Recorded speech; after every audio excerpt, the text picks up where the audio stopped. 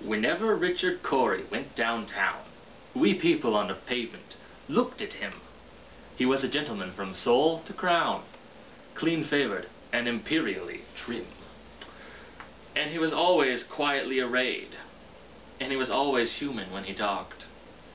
But still he fluttered pulses when he said, "Good morning," and he glittered when he walked. And he was rich, yes, richer than a king, and admirably schooled in every grace. In fine, we thought that he was everything, to make us wish that we were in his place. So on we worked, and waited for the light, and went without the meat, and cursed the bread.